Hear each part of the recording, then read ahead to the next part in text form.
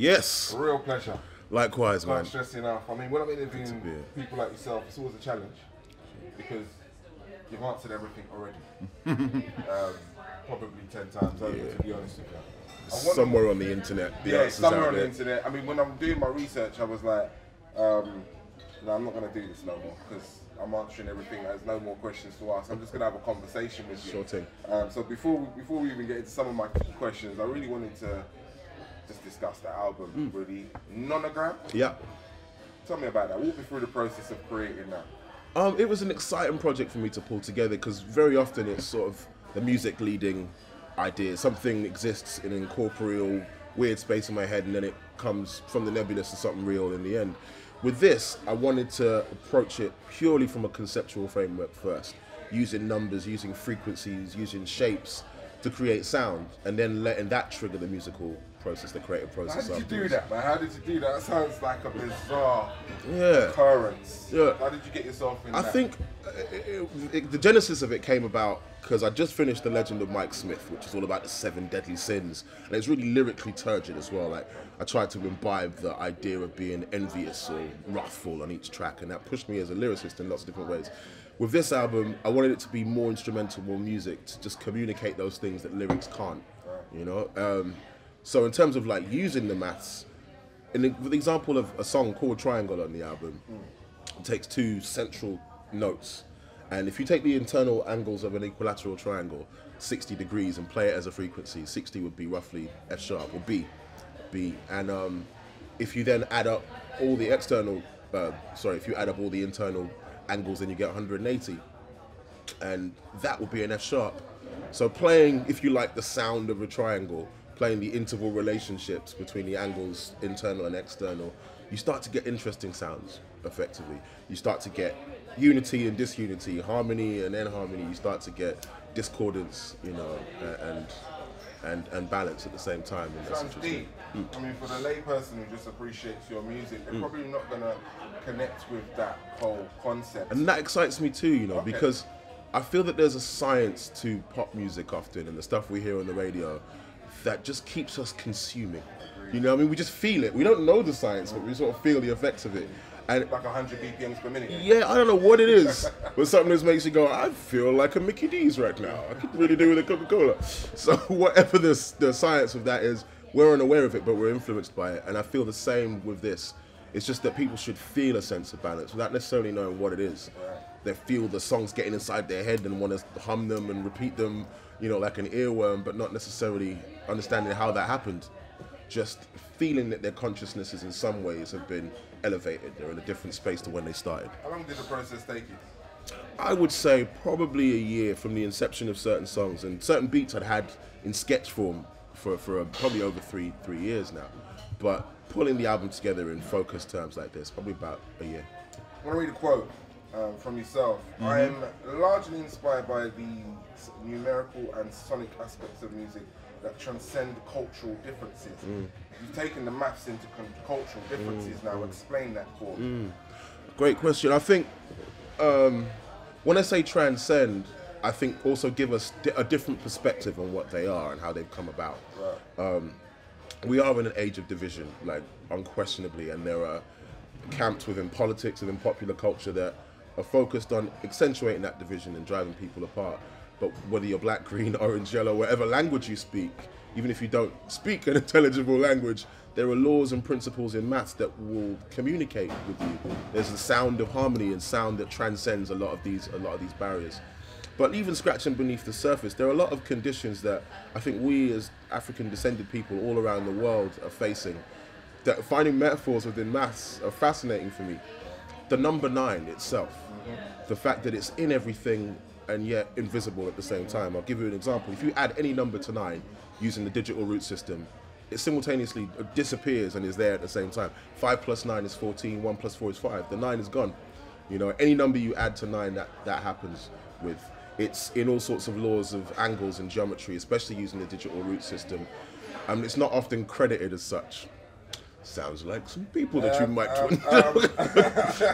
So yeah, I mean, not to exclude anyone from that category. I think a lot of the songs that I started to explore that subject on, I found myself talking about a common history between white working class people in this country specifically, and African melanated people's history all around the world, and the fact that, you know, we've often been pitted as enemies, no more so than in the current media climate, actually. Oh, who's going to talk about the underachievement of white working class boys? Black Lives Matter. Black Lives Matter. All lives matter. Yeah. White Lives Matter. Poor white lives matter. Purple lives matter. Stop talking about black people. Yeah. You know, all these aversions to talking about the subject that we all need. And I think it's a matter of healing. You know, if I'm talking to a woman about the effects of misogyny, it'll probably make me a better man to understand how that works. But we live in a culture where to start talking, just say the word black, and it's like, well, what do you say I'm angry about? What have you got against white? It's like, this would be better for all of us if we start to look at these subjects from a different framework. And numbers and geometry is an example of that different framework. It's good that you're bringing attention to this, because I know that a lot of people who are partly or, you know, even just some way invested in your music will be intrigued by it, but they'll share the information as well, which is what I think is kind of key. Great. People share music, but they don't often share the message. So it's great that you're doing that. Listen, we're here at the Roundhouse, not quite in the room that we expected to be in, but you know, corner's a corner. You've performed there before. What's it like? You know, is your music well received here? And where does this rank in terms of venues that you performed at? I'm sure you've, you know, probably got a few favourites that are a little bit grander than this space here. Than this cafe. Well, thankfully we're not performing in the cafe. Well, yeah, we're in the Sackler space. In the one booth. You get me? Yeah. Gather round, audience. But it's great. I think it's iconic. It's historical. Much like Jazz Cafe around the corner, where I had a residency with Tomorrow's Warriors for like 4 years as well, playing there regularly. Camden is somewhere. It's an area that holds a special place for me. But I tend not to necessarily see things in terms of prestige when I'm enjoying the playing process. It's great for an audience to know, but it's more about relationships, and there's some great people who work in this building that I've been doing education projects with in Bromley, all over the city, and it's building on those relationships that hopefully draw a new audience in as well to the kind of music I'm playing. But yeah, I've played some great places, man. I played Dizzy's in New York, upstate. I played grand festivals in Morocco, like the Gnawa Festival. We had like something like 200,000 people out in the streets coming to check it. So amazing. Played Montreal Jazz Festival, Montreux Jazz Festival. So it's been a lot of fun, man. Is there anywhere you'd like to perform that's not on your bucket list? Yeah, it's funny. We were just kind of looking earlier at some of my travels around the world. It's been interesting. I've been to Palestine, which is fascinating, in South Africa. Never really played a show in West Africa. I've been before. I would love to do the whole Kumasi, Ghana thing. I'd love to do Imini's Castle, and I feel like I need to do that as a sort of personal pilgrimage, but also there's a new audience. As all my West African friends are telling me, booming up from Gambia to Ghana, you know, Accra, Lagos is killing it right now from what I hear. So I need to be out there. What about people that you worked with? I see you've worked across the board. There's so many people that have endorsed you, advocated your music. Who would you like to work with, though? If there's like a hit list, top 3 people that you would love to... Tricky. I should cross triangles with, as it were. That's one of those questions I should have the answer ready for all the time, because I'm always scratching my head. Well, that suggests that you've worked with pretty much everybody you'd like to work with. Right? There's no one. no one is good enough anymore. Well, before you answer that then, what about people that are not here no more? I mean, that you would have if you had the chance, like your Bob Marleys, your Whitney Houstons, whoever. Yeah. Anybody on that list? Tosh, Jimi Hendrix, Fashizi.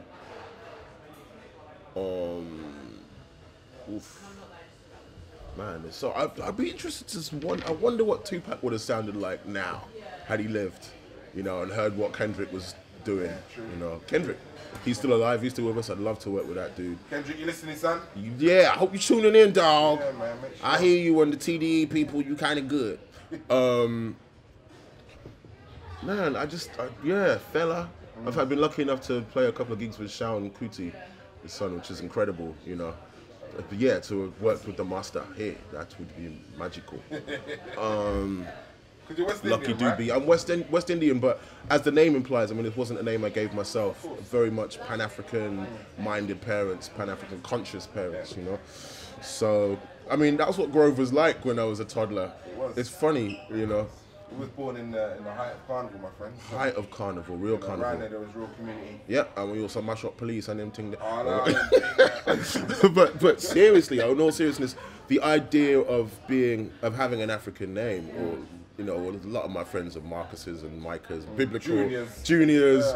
But there was a lot also of Omars and Omaris and a lot of appropriating an African history, sometimes a constructed one, but something that gave us an identity that wasn't the one being hoisted on us, you know. I think it's important to reclaim that. I was going to just ask you that. How important is that to you personally? It's huge because the framing in all these subjects, I go on about it, I rail about it, because if we're always defined as slaves, as opposed to enslaved Africans, as opposed to prisoners of war, it disempowers us in all sorts of ways. We forget that we had this rich history that came before this colonial contact, and we also run away from really looking at what slavery was about because of this collective shame about it. So framing the debate, the narrative in different ways, we're survivors, like we're here, and we have something to contribute to the world that has often just not been recognized, you know. We're talking about contributions that ain't recognized. Obama walks out of the White House soon. It's been an interesting 8 years. It's been interesting, you know, for him to get the nod, get the support of the people. What are your thoughts on that whole Obama reign of presidency? I think it's what do you brilliant. think happen now that he's there? I don't hold too much hope out in regards to the political process changing these systemic racial problems, because they've not shifted. And what's fascinating to me is, he was elected to this position, but we knew right at the time of it, I think most African Americans I spoke to, I was in New York in 2009 on Inauguration Day, were very realistic about his ability to actually affect change. Right. He bucked up against the Senate, obviously, and bucked up against powerful opponents in Congress, and he's really struggled. So what it showed to me, and at the time I think a lot of people were correctly cynical about it, was that, you know, they run the family business into the ground, they run the household budget into the ground, and they're like, yeah, call the black man, he'll come fix it. And how short memories are. You know, the country was on the brink of collapse, if not revolution, where Bush left it. Thanks to the Lehman Brothers. Yeah, Lehman Brothers, Fannie Mae, all of those toxic, all of those phrases we don't even... Securitized, you know, AAA securitized loans that were... they've completely fallen out of discourse, public discourse. Credit ratings and AAA credit ratings. And amazingly, they've been able to, I guess, blame 30 years of neoliberal free marketeering, capitalism, and just a lack of care for people in general, be they working class or otherwise, very self-interested, tiny elite people. And they blame that whole 30 years, which we've had in this country too, of monetarism under Thatcher and continuing. They blamed it on one black dude, you know, or tried to blame it on one black dude, and it's worked for, I think, a groundswell of Trump supporters. Right. But it's the elephant in the room. All these subjects, you know, the financial crisis. Oh, well, who are you giving these AAA securitized loans to? Oh, it's the black people again, the ones that you built this whole corrupt system on. You know, the number nines, if you want to call them that. And until you deal with the systemic causes, they can start arresting policemen tomorrow for shooting black people, sure. But that won't cure the systemic issue, which is that they're making money off of black bodies, off of black labor. It's the engine that fuels the entire corrupt political and economic system. Hillary and Donald aren't going to cure it either, are they? No, they're not. But I think it's also important for us to take stock here in the West. You know, it's often easy to look at the Pyrrhic achievements of black Americans and, oh yeah, Martin Luther King did great, so we don't have racism over here anymore. Or Hillary and Donald are terrible, and such a lack of candidates. It's a good job our politics is great. Oh, it's not. So we need to look at some of these common issues. You know. Closer to home then, Brexit. Were you for or against? I was definitely against Brexit, as for Remain, but I'd be foolhardy to say I don't recognise the reasons why people voted out. We've got a perception that we're great, Britain. We're great, because we did great stuff. And this is also, again, about reframing. It's something I'm really passionate about. I was debating the issue with Andrew O'Neill on this week, like right at the start of the year. And for me, this subject really is. Let me form my thoughts a bit more. Like edit this out, perhaps. Because when he was with Andrew, he's the kind of man that would probe. Because I find when he sits down with people, black people that kind of have a bit of sense in their head, he really wants to get a sense of where we are and what we're thinking. Because I don't really think our views put forward with any kind of weight. No. We might have a view, and that's what they think, but it's not really going to affect the agenda. It's not, and it's often through, I guess, the initial guys is like, let's just have an open conversation about slavery, but it's or racism or whatever. But it's usually kind of, how can we show statistically that these people haven't got anything to complain about anymore? And that was very quickly where, you know, the discussion went. But for me, there was a train of thought that I had that's really important. I'm struggling to connect it. Coffee's not strong enough. Now we're leaving though. Do you think we'll be better off? I struggle to believe. Time will tell. Time will definitely tell we'll be better off or not. I struggle to believe how, given the reasons that we left, which is about division, about immigration, they're taking our jobs, I think it's a pretext for things to only get worse. Yeah. And if Nissan has just happened now, has been wooed by some secret carrot that nobody knows about, is it tax? Is it tax avoidance? Are they going to turn Britain into the Cayman Islands now that we're denuded of European regulation? Is it human rights legislation where they don't have to watch their backs no more? Yeah, I mean, it's all closed doors, isn't it? It's all cloak and dagger, so we don't know how this is actually going to manifest itself. We don't know what the agenda is. We don't know what the agenda is, but if these corporations are saying it's going to be wonderful while the workers don't know, I don't hold out much faith that it's going to result in us doing marvelously well as a result. Random question, Soweto. Are you a meat eater? Yeah. What do you make of this vegan fad over here at the moment? Not even over here, worldwide, and this whole push to eat live food. I'm in two minds about it. So I think the raw food, quite possibly. I'm in two minds about it because I think, having been to something called Zero Carbon Britain, where you look at the actual ecological, environmental impact of the way we grow meat. It's not the principle of eating meat, it's the labour-intensive, agri-business nature of it. Anyone who's seen Cowspiracy told you that, 6,000 times the emissions of cars and airplanes. So it's kind of hard to morally justify just wanting to eat steak, you know. But by the same token, the way that people are getting on this bandwagon speaks to me about the cognitive dissonance in our culture. It's like there's so much genuine sexism, racism, inequality happening that if I just don't eat meat, and I'll feel better about myself, and change my Facebook profile flag to Belgium or France or something like that, or rainbow, just to show I'm a nice person. These are sometimes quite superficial ways of avoiding this cognitive dissonance that we all feel, wanting to be good people, but no, we're living in this really fundamentally messed up society. Your build is the man. I really want to remember what the hell I was going to say about Brexit. Cool. Your build is the brains behind the Birmingham flyover. That's a big moniker to have, my friend. Yeah, well, thank you. That flyover was needed. Yeah, man. Why are you build just the brains behind it? Tell for those who don't know. It actually interestingly ties into the whole nature of the Andrew Neil conversation and things like this. I was listening to Nate Parker, this is a very indirect way of answering your question, talking about the exceptionalization of gifted or talented or successful black people. You've made a film, you've done all right, you shouldn't complain about racism or anything like that.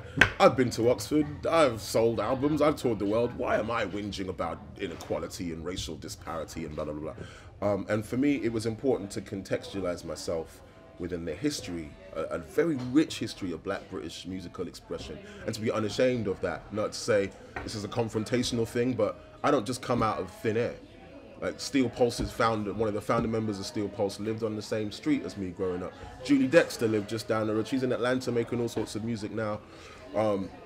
Birmingham alone has this rich heritage, and many of them were there at the flyover this year. Black Symbol, you know, rest in peace, Andy Hamilton. I come from this rich heritage.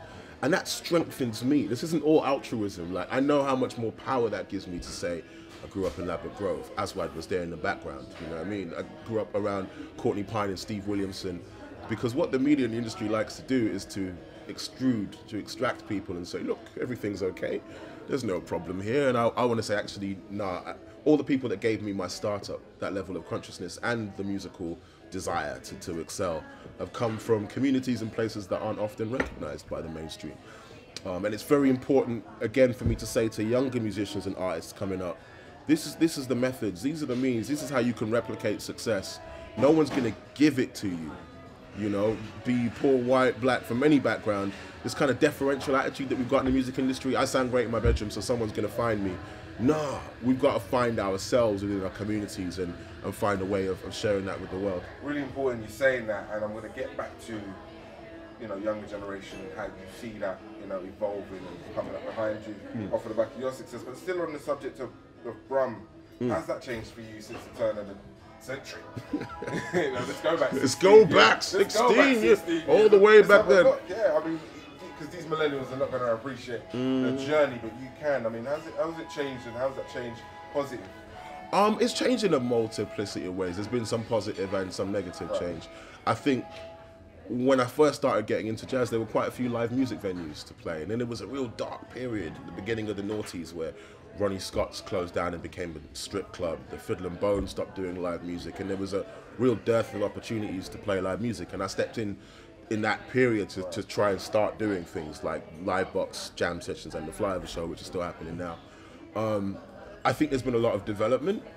The old concrete ball ring came down and a new glass concrete one went up. And pretty, you know, it's developed retail and luxury apartment culture like we've seen up and down the country. But this has often been at the expense of genuine grassroots cultural evolution. And what I think Birmingham has that London struggled with is it's held on to some autonomous communities. You know, that's meant that often we're not integrated. You have ghettos, you know, Alum Rock's very Muslim, Handsworth is now more Eastern European but was very black, and communities don't necessarily integrate. But one thing is, man, I like being able to know where I can get a curry patty from and curry goat and some jerky. It does, and that sense of community is something that we've retained. It's also getting quicker and quicker to get to and from London. It's got to be a positive thing. Yeah, and get out of London.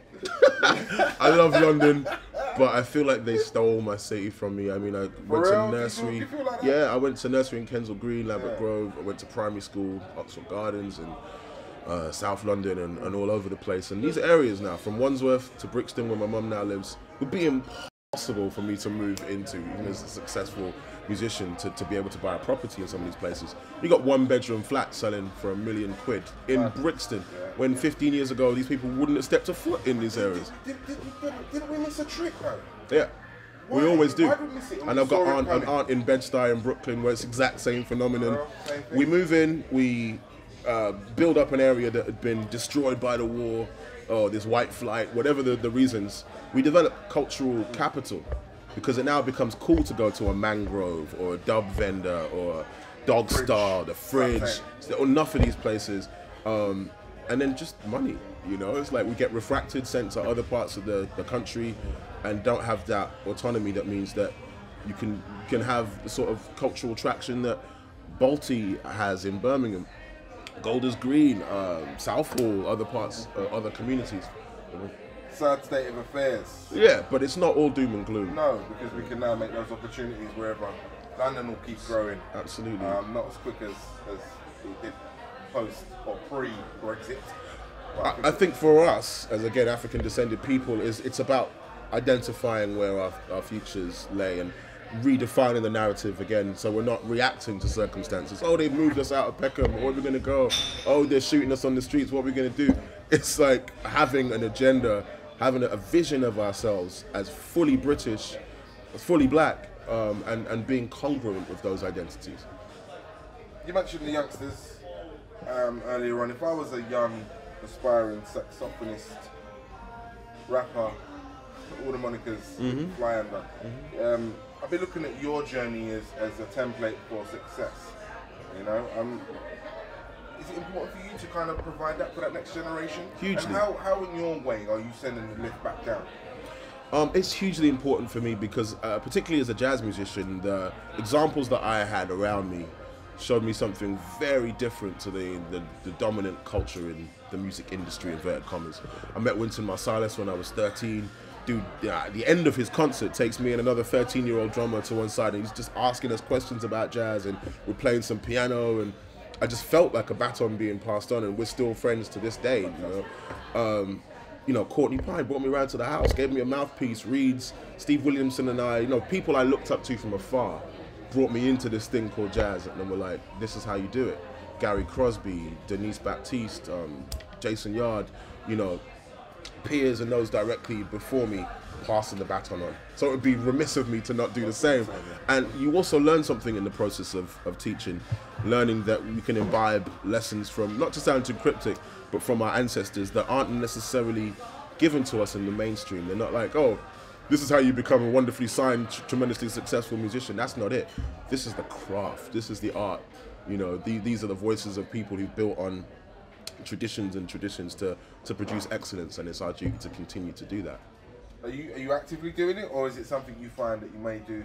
I'm very much actively doing it, and it's a huge thing behind the Flyover show. Right. If you looked at the roster this year, we had Ernest Ranglin and Eskom Mutangwazi, who are two internationally credited and recognized and huge artists, but then the entire rest of the bill was Birmingham-based artists, some of whom are established, some of whom are up and coming. And from one of them, I remember J. Sosa saying when he saw Wordsworth perform, come from New York and perform a freestyle at the Flyover show like 4 years ago, he got on his pen game. He was like, I'm inspired, I need to write. And he performed this year. And I'm sure there's some teenager we don't know about who was in the crowd who clocked it and was like, okay, it's bars, it's spitting, but there's live instruments there as well. Maybe I should talk to some piano players. Maybe I should get on my mojo and practice an instrument. People seeing connections and synergies there that, again, aren't necessarily publicized. That is the point of the Flyover show. It's this derelict corner of Birmingham that nobody particularly cares about. Only makes the news when people do something bad. And I've noticed how, probably since 2011, the words black and gang have been interchangeable, which disgusts me. We've got this really rich culture, and anytime there's a black subject, so-and-so from the gang rehabilitation organization is on the news as about it. It's like, what's that got to do with black? It's criminalization that's been foisted on us again for a very long time, and we need to escape that narrative. Reframe, I think. Thank you. I'm with you. Saxophonist, band leader, composer, rapper, radio presenter. Do you sleep? I sleep when I'm dead. No, I like to keep active, basically, and it's also all these things are connected in lots of different ways. I feel that being a radio presenter with this new show on BBC Radio 3 facilitates me talking to musicians in a different way. Like a lot of these cats, Robert Glasper, Shabaka, I mean, growing up playing saxophone together, and I can talk to them anytime, but this context gives me a way to kind of get into their process and unlock that for other people. And I'm learning things about my own practice and process of composition, and learning other methods and approaches from people like Tor Gustafsson and Scandinavian musicians that I wouldn't necessarily have checked on my own volition, but this is bringing me into the wider world of jazz, and I'm enjoying it. Then I'm, finding new artists that I can program for Flyover shows up and down the country. I'm using things from my theatre practice. There's a play version of my last album, The Legend of Mike Smith, which is going to be opening in Hackney early next year. So I'm learning every single time these apparently disparate things are happening. I'm learning things that make me a more cohesive and competent artist. So what does it look like the next, I was going to say the next 5 years, but you're so busy, I'm going to say the next 12 months. What does it look like? Just trying to get through it one day at a time. But I'm really excited about, again, a lot of things coming together. People have probably seen my Twitter timeline for the past 6 months since Brexit. And one of the offshoots of that, and the conversations I've been having with people in Momentum and stuff as well, is I'm going to be supporting Jeremy Corbyn at a charity fundraiser in Brighton. He's my hero, man. I ain't going to lie. He's a speng. He's a Don Dada. Standard. He come under attack this year. And he stood up like, simmer up. Yeah. Bad boy. I can't move me. Took the shots, ducked them, ducked others. It's like, backhanded some of the shots. And I'm tremendously impressed. Why he won't come under the level of attack he did, but I'm pretty clear on some of the reasons he has, and that's part of the epiphany that I think we all need to go through. There's lots of reasons why I'm personally drawn to him, but one that's relevant here is that he talks about being politicized when he went to Jamaica and organizing a speech with Walter Rodney, and this was like bing, bing, bing. So the emancipation of African peoples all around the world fired a switch in his head, which is like humans everywhere can get on with this message. I think that's what Britain needs to learn, as opposed to having anxieties about race relations and the past of slavery and guilt about it. It's like, this is how we can all become better humans, and that seems to be somebody lifelong who signed up for that. Fighting apartheid, the Iraq War, women's representation. You just look at his voting record and you're like, this dude is a done. He's done it. Career in politics then? Possibly, I don't know. I'm very suspicious of the whole process. Politics. And this is the politics, and this is the reason why he's come up to the second part of the point, why he's come up to such virile hostility, such strong, derision. Because having read a book by Martin Williams called Parliament Limited, you realise our entire system is compromised. Lobbying groups, second jobs, we're talking like a lot of these ministers are board of directors of companies, and they don't have to declare them because of the Companies Act of 2006. BAE Systems, Lockheed, Boeing, all these great companies that manufacture instruments of death around the world. We've eclipsed China and Russia to become the second largest exporter of arms around the world. And along comes somebody who's, the only people who bankroll him are Stop the War Coalition. You know, his only expenses are minimal. It's like almost double, literally just 10 quid or something a year for his expenses. And he's hitting this sclerotic institution called the Houses of Parliament, where they're all on the make. The one thing that both sides of the House can agree on, so 87% of them are private landlords. They have interests in private finance. And it's very difficult for anyone to speak out against that because you'll just be marginalised. And you also see the media colluding in it as well. So for the first time, it's a breath of fresh air. Most people who support him can just see how offering a new type of it's a new part of politics, a new way of doing things that isn't about who's speaking behind you, who are you speaking on behalf of. It's actually speaking on behalf of people that vote, 300,000 membership support and 600,000 people within the membership. It's huge, and it's a sea change, and I just wish we'd get behind it, because many years we've been sort of like, oh, the Illuminati are doing this, and you know, these private interest groups, and it leaves us feeling really disempowered. And this is completely different, and I'm all for it. Well, listen, you're going to be promoting your album, Nonogram, for the foreseeable. Do you get to enjoy Christmas? Do you take a break? Do you have downtime? Can I just remember the point I was going to make about? Cool. I got it. Very interesting things happen around race identity with Brexit for me. And people that I grew up with, went to nursery with, and the likes of Kensal Green or Handsworth, many of them white, and not the private school, but the state schools, were sort of third generation immigrants like me, you know, Irish often, Polish, Romanian. I had a crush on this Romanian girl like when I was 7 years old, but she was Cockney. One of my mates at primary school in Oxford Gardens was a Kurdish refugee. So he's like 35 now. He spent his entire life virtually in England. So marketing these things as new challenges for me was part of the delusion, the deception that helped to create a Brexit. And particularly large groups of white working class people essentializing this notion, this notion of whiteness as something pure that bonded them to people in Berkshire and Hertfordshire against the foreigners, against asylum seekers. It's very pernicious, and it's a lie. And you look historically, anytime poor people look like they're getting together, the extreme right or some political, intrusion stops that from happening. There was a great film Don Letts just made about skinhead recently on iPlayer, Wicked, and it just shows you this is how skinhead happened. Poor white kids getting into Jamaican culture, wanting to be a bit black, shaving their heads, wearing Jane pipe trousers and that, and creating this new hybrid culture. And people go, "Ooh, this is powerful. We can use this to sow division and hatred." And then you have these bizarre spectacles of booking two-tone ska bands to play, and half the audience Zick Highland them at the front of the crowd. Like, what's going on there? Madness. And that's where we are now. Like, these people who grew up loving ragga, loving hip-hop, being part of this hybrid inner-city urban culture, now being, drawn off and picked off against each other. And as a historian, I did history at Oxford. This story's gone back to the 18th century when you had black agitators on the streets of London back then saying it's not even about race, it's not even about slavery, it's just about money. And if we get together and change the system, we'll all be better off for it. When do you break? When do you chill? When do you have downtime? When do you assess how much of an impact this Nonogram has made? Yeah, it's a good question. And you go again, or how does that work? I'm going to be hitting South Africa for like 3 weeks or so over Christmas. Right. That's like my war plug, I love this country, and I feel most patriotic when I discover people like Jeremy Corbyn. Like, he couldn't exist in any other country, slightly eccentric woodwork teacher someone described him as. Like, I love the dude. And it makes me patriotic that this country can produce people like that. But the intensity of inequality, the intensity of sort of subliminal racial madness that's going on just makes me need an escape often. I need to plug myself into the wall charger and you know, re-energize myself. So that's where I'll be. I'll be in South Africa doing that with some friends and family over Christmas. Joburg, Durban.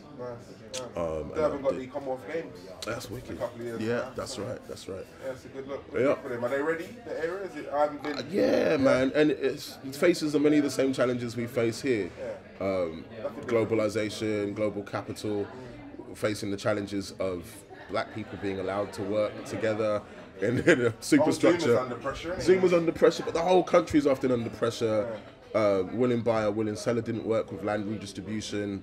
We've got issues with big corporations fulfilling their quota of black employees, but they're never hitting the board level. They're just there, you know, making the place look apparently more racially balanced. So systemic versus superficial change seems to be a problem all around the world. I said that was my last question about this. Like, married, kids? Not yet. Working on it. Yeah? Yeah. Are you? Yeah. Do you like that, the big family, the big house? I think it's one of them, when I start, I'm probably just going to start breeding and not stop. So I'm like 50, it's come with a tribe of so pinches. eloquently spoken. Yeah, but just breed up woman. Yeah. Enough woman, just breed them. No, I'm joking. Yeah. It's definitely a future thing, and I want to be as productive as I can be now. I can imagine as a father, you'd have so much to give back to your kids. So. Maybe so little time to do all the other stuff I'm doing as well. But having seen an example of my dad, you know, he brought me along to rehearsals. That was hugely formative for me. He's never been rich at all, but been very active, very successful. He was rich culturally wealthy. There you go. It's not tremendously much value wealthy. placed on that. Exactly, and the people I had a chance to meet and grow up around made me the person I am now. So I'd like to impart that to some other little ones at some point in the future. Well, listen, man, it's been a pleasure talking to you. Thanks for your time. Thank I know you, you've got a busy day ahead. Respect. Know that we'll catch up soon, and all the best for the album and future success. Follow me on Twitter, Facebook, Instagram. All of that. Buy my album. It's hot. All of that. It's buzzing. It's flying off the shelves. Peace. Thank you.